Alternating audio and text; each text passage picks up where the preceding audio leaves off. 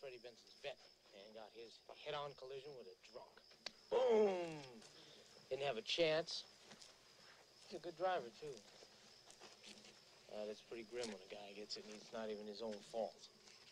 Needs a paint job, that's for sure. See that over there, that 41? That used to be, believe it or not, the fastest car in the valley. I never got a chance to race Earl, though.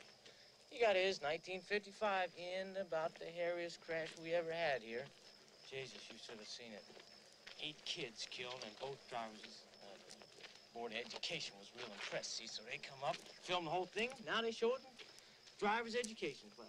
You'll probably see it if you get lucky. Of course, it's pretty tough when they take somebody with them.